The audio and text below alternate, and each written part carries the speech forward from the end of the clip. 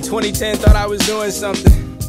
And now I'm rapping with a crew or something. I guess the track don't really stick unless he's gluing something. And I never fit the shoe until I do it something. Yo, brace for myself. Good morning, ladies and gentlemen. In today's video, I'm gonna do another day in the life. Now, it is currently 7 a.m. in the morning. I woke up at 6:30. And if I'm being entirely honest with you guys, I spent the last 30 minutes being a bit of a waste man, getting ready. I didn't lay out my clothes last night, which I normally do, so I had to find specific articles of clothing. And then yeah, just one of those mornings. Like, some mornings I get up and I'm like, all right, I'm ready to go. And some mornings I get up and I'm like, ah, do I have to do this? And I'll be honest, it's one of those mornings. So my PT, we're not training today. Normally we train 4 times a week. So Josh, if you're watching this, sorry I'm not following the protocol, but last night I just felt like I needed a run. I haven't gone for a run in a long time, and even though it is July in London, it's a bit of a chilly morning, so I thought, you know what, this is a perfect excuse, because I don't really like running when it's hot, unless I'm somewhere abroad and I'm gonna be running shirtless, and you know, that's totally normal, and there's like some really good sun, but in London, yeah, I don't really like running when it's hot, to be honest. So yeah, when I saw that it was cold this morning, I was like, all right, bet, we'll go for a run. So here we are. We'll start off the day with a run. Got my free train. Tons of people always ask, how do I hold my phone? That free train. When I ran a marathon, the first time I did a half marathon, I held my phone, and then that's when I realized, like, okay, yeah, this is dumb. So I got that, and then got my Vapor Flies. I've bought the Alpha Flies twice. Both times, I just never use them. Vapor Flies are the one in my opinion. So yeah, let's go for a run. Well, I can tell you for a fact, not running for like 3 months, I feel properly unfit. My Apple Watch, I put it on and it was out of battery, so I think this morning I'm actually kind of glad. Wouldn't want to see how slow I'm going, but I don't even think it's the pace actually, it's just I'm savagely out of breath. Whew. So, ladies and gentlemen, wrapped up with my run. Now it is time to make some breakfast. So for breakfast, we had some eggs and bacon. Delicious. That's it. I put the bacon in the air fryer for like 6 minutes, super easy. I put the eggs on the pan for 5 minutes, 4 minutes, I think, and that's it. And that's my quick 5-minute breakfast. As many of you guys know, usually around 8-9 months a year, I am keto/carnivore. So yeah, eggs are the best thing ever. In terms of bacon, I'm still kind of making my mind up on that, or at least pork bacon. You know, I just haven't had time, and I need to look into pork bacon versus turkey bacon and some other. I think there's even veal bacon. I had that in Dubai because obviously they don't do pork there. But yeah, that's that. Gonna make breakfast and then get on with the rest of the day. By the way, apologies for my house will be really messy in this vlog because I am moving in a month or 6 weeks. No, 5 weeks. But anyways, when I move, it'll be the last time ever. I'm leaving the UK. So my house is a mess, and I'm like, as much as I want to clean it, I'm like, whatever. Every day I'm just like kind of moving one thing out of my house and into storage, or just giving it away. So, ladies and gentlemen, it is just over 4.5 hours later, wrapped up with this morning's work. Usually I would make myself some lunch, but Tristan is here and I just want to have something quick. So just gonna go to the members club, which I'm a part of, get them to whip up something real quick and then come back to the house. Because I forgot, I actually have a call at 2:15 with my business partner at the software company, as well as one of my senior performance marketers at the agency, Luis, because we're actually starting to now onboard our clients and actually start using the software to replace Slack, Asana, Simple Invoices, as well as some of the other tools that we've had to use that my software company actually brings everything together with. So basically, Pierre and I are gonna do a demo and actually show the software to one of my senior performance marketers. And then yeah, that way he's just gonna start, basically we're actually just gonna start putting it into effect at my own agency. So yeah, got that demo call in 35 minutes. We're gonna have a really quick lunch, a nice keto, I think I'll probably go for like, yeah, probably salmon and avocado, what I always pretty much go for. And then yeah, come back, team calls, and then get on with something a little bit more exciting this evening. Man, that club sandwich looks good. Delicious. Damn good. Looks a lot more interesting than mine. So, ladies and gents, nice quick nice quick little what's the word I'm looking for? Lunch. Nice quick little lunch done. I had to finish up real quick. Left Tristan at Kicks. Didn't want to rush him with his club sandwich. It looked so nice. I was slightly jealous. I told him like maybe on one of the days when I'm not doing keto, I will try that, because tons of my friends that I've taken there have raved about it. And then directly after in the club, they've got like amazing like steam room sauna cold plunge. So I'll do that and, you know, sweat out the toxins. But anyways, now I got the call with my business partner and one of my lead performance marketers. So I need to let him in now, and I'll share a little bit, you know, what I can. It's not confidential of that call. Hello. Sorry, I am late. I was just coming from lunch with Tristan. No problem. All right, there we go. All right. So obviously, you know Pierre, right? Mm-hmm. Like, you know, he was a little client of ours. I think you know about agency flow, right? Or a little bit. Yeah. Okay, perfect. So now today is just demo it, and then I want you basically to start coming in and breaking shit. Like, okay. Demo it like a user. Okay. I think you're really gonna like this. Like, I'm so excited to move over agency clients to this. Yeah. So all the agency clients, they're going to be able to see. Yeah. So this is outward facing. So there's an inward facing version as the agency, but then as a client, you get a different experience. Oh, I didn't know about that. I think Yes. It was just like for internal use. No. With that, then because it's also meant to replace Slack. Oh yeah, that makes sense. Yeah. So wait one second. Yeah. No. There's like one dashboard you see if you're like the agency, and then there's a different dashboard client facing. So for example, on the client facing side, they'll have invoices, but not to send, as in like invoices, but just that way you can download any of the invoices with the agency you worked with, and then you can also. Obviously you have the chat, and then you've got like project, like your dashboard, but then you don't have, you have you as a client, like your client dashboard, but you don't have like projects and stuff like that.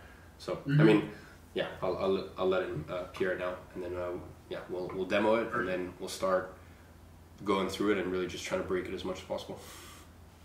I like it. Yeah.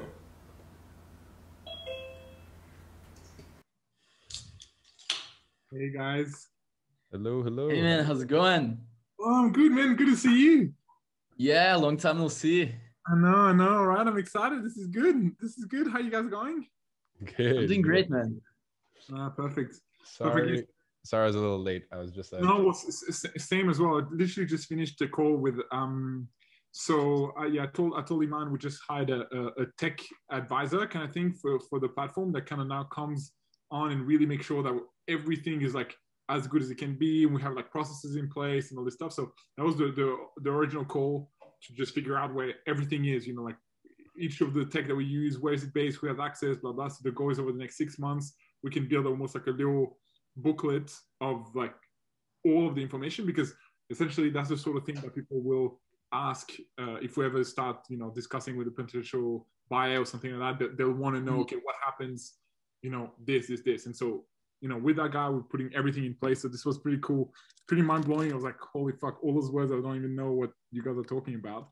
So I was like, yeah, this is a good idea to have this dude in there that can do. So I'll do a call like maybe in about, you know, 2-3 weeks with you, Iman, so the guy can explain to you and have your mind blown for a second about the complexity that this platform is from a code standpoint. So anyway, this is a quick thing, why I was a bit late. So like when you first arrive, you arrive on this thing called the dashboard. And of course that will be linked on the here. When you click on the logo, button, it'll come here. So essentially, this is kind of the first thing you see. Like, hey, this is dashboard and personal space.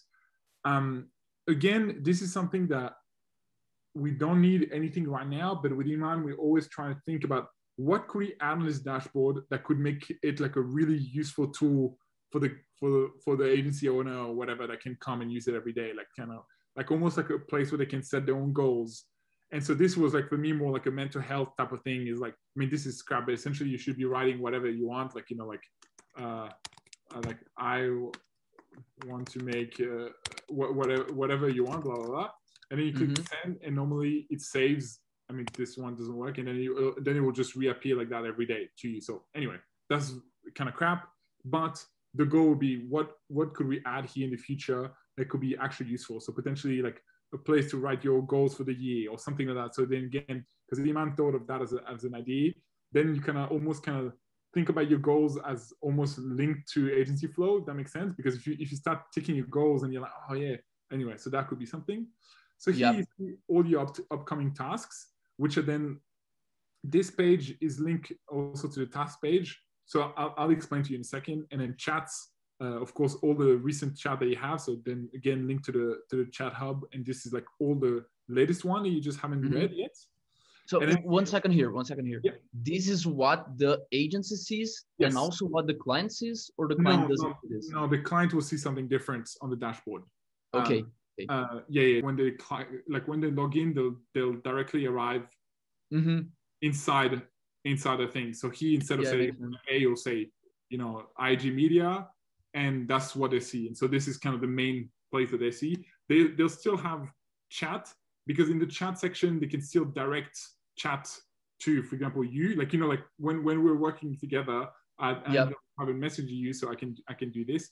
But of course they won't see project. It'll just be all and then clients. And he'll say agency instead of clients, kind of thing. So yeah, that's kind of what I'm thinking for now. So we kind of restrict again what the clients can see, but at least the clients can directly feel like they're directly messaging and stuff. And so what they can see is like the brief, which, you know, like that doesn't say much, but anyway, it's kind of like what the agency would have created as a brief for them, so they can kind of double check whether it's been done all right or not. And here as well, you know, potentially this is where the agency would have also added like all the links that you need, maybe the links for the Google Drive folder, the links for the whatever it may be. We're going to remove media, so it won't be there. Then of course you have tasks, which you'll see potentially if the agency has assigned a task to you, be like, hey, share your Facebook, you know, like ad account with us. You know, give us access to your Google Drive account. Give us access to whatever it may be.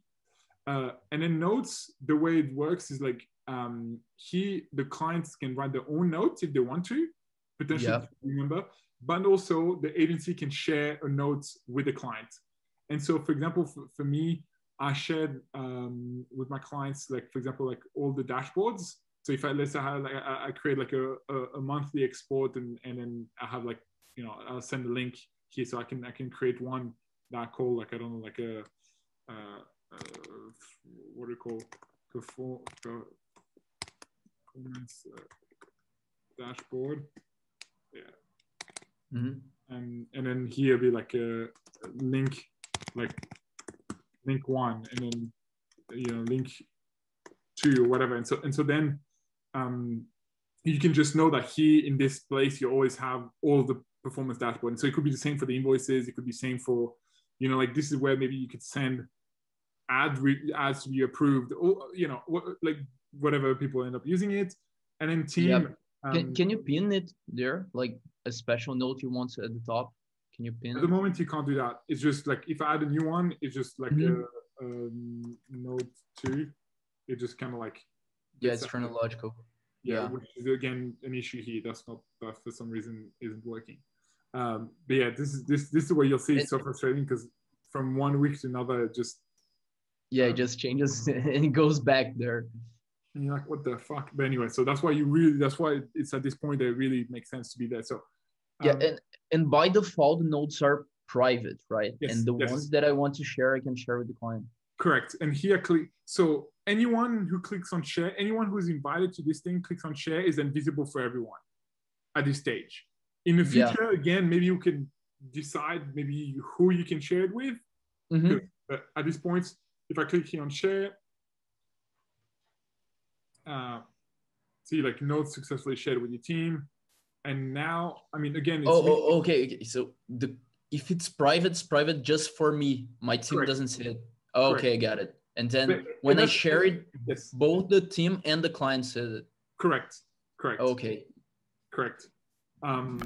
So, ladies and gents, that call for the software company is done. Now it's on to team call. Tristan is upstairs in my office with like all the nice lighting setup. Just getting B-roll for another video, as well as the glasses portion of this bit. So I'm just taking my team call down here in my living room. So yeah, it's good.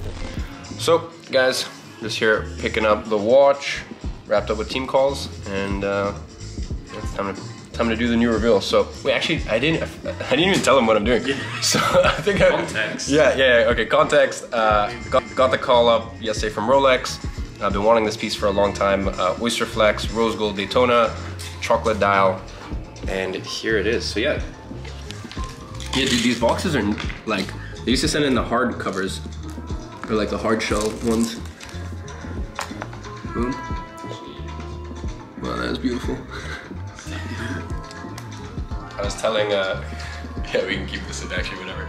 I was telling Tristan, these two are gonna be the only rubber I'm gonna wear all summer. What did he say?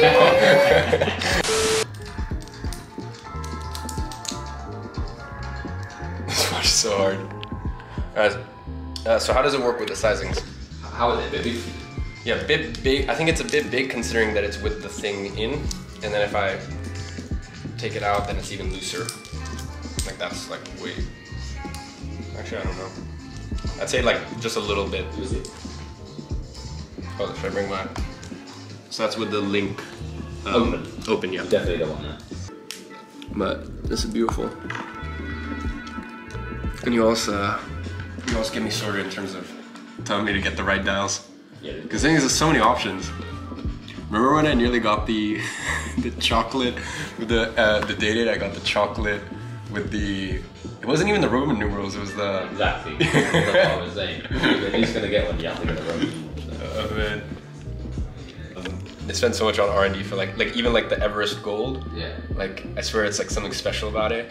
Yeah, they mix it's copper and yellow gold, and then they mix it like palladium or something in there as well. They're a special color. That's why when you look at it next to kind of like a AP gold, it doesn't look as pink. Yeah. All right, beautiful. Summer watch is sorted. Sorted. Sorted. In the last 24 hours. 48. 48.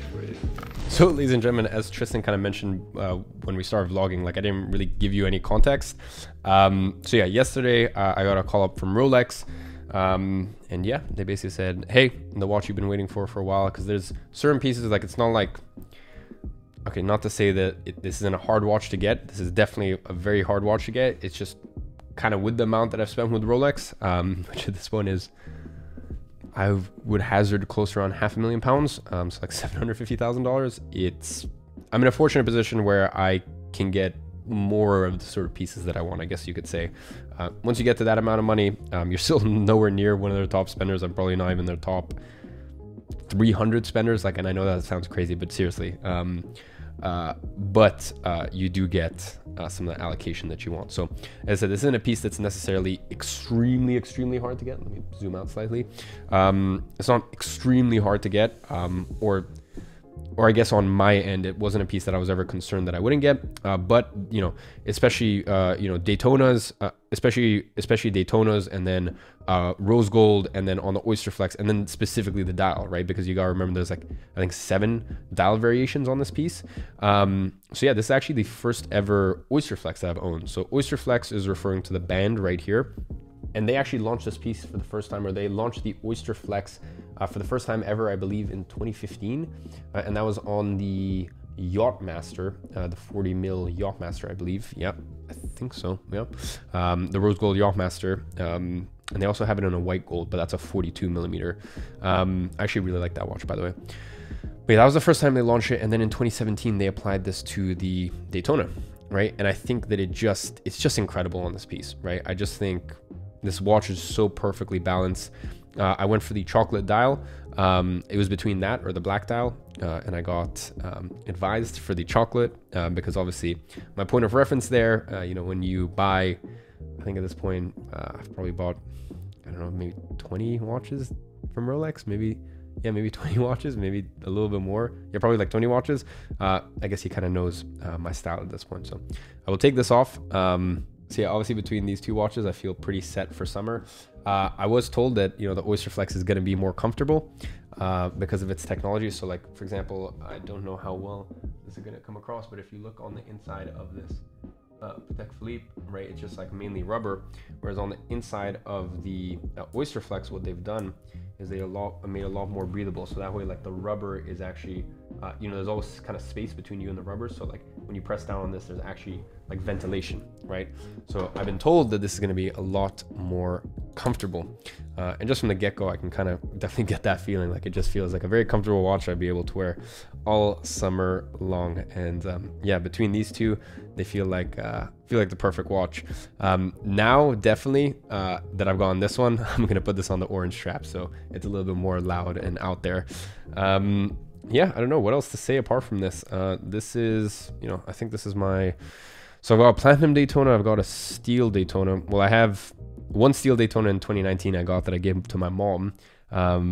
So yeah, that's with the black dial, and then I have the white dial Panda Daytona, and then I have obviously the platinum Daytona. When I actually asked for the platinum Daytona, it wasn't what it was now. Like now it's, you know, there's all this hype in this and that, but when I asked for it, like a requested one, this is maybe like back in mid-September of 2020, no one wanted them. Like, and yeah, I only ended up getting mine like maybe early December, but yeah, funny enough, no one actually wanted the platinum Daytona when I asked for it from my point of reference. So yeah, so that's I guess one Daytona I still you know, I don't have anymore. Obviously I gave it to my mom.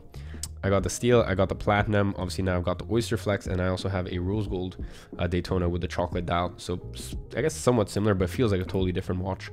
And yeah, the other one that I want is definitely the white gold with the blue dial. I think that watch is stunning as well, but I think on the flip side, I also have a lot of Daytonas right now. So yeah, that is pretty much that. I will get Tristan to throw in some very beautiful B-roll, and I'm sure he'll make like a nice edit out of the whole thing. So yeah, ladies and gents, that is pretty much it. As I said, I got to my desk from 9. A very short work day today. I only worked from like 9 until 4:30. You know, right after the team calls. Usually, you know, I'm working until, and I'm sure you guys have seen in some other vlogs, I'm usually working until, I guess kind of the phase I'm in right now. At this point, like 8 or 9 p.m.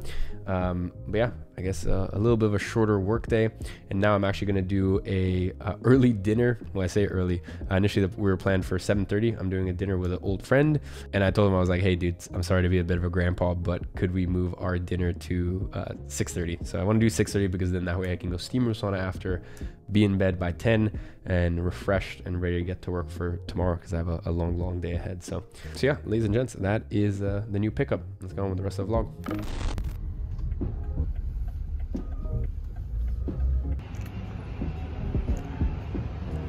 And you really smothered that. I'm doing a day in the life vlog, by the way. Day in the life. Oh, yeah. What's up? On today's menu, Romeo and Julieta. And it's Sam's first time, right? No idea how to sing this at all, man. I don't know what I'm doing.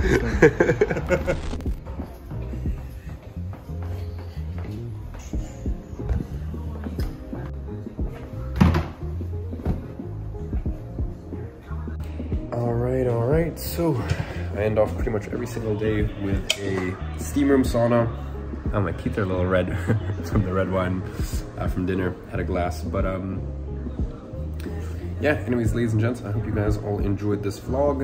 I'm gonna go steam room sauna, write my to-do for tomorrow, get in bed by like 10:30 and pass out. So hope you guys all enjoyed this vlog, and catch you guys in the next one. Look, if you enjoyed that video, I went ahead and picked out another special video that I know you're gonna find immensely valuable. You can find it right there. I know you're gonna love it, and I'll see you in the next one.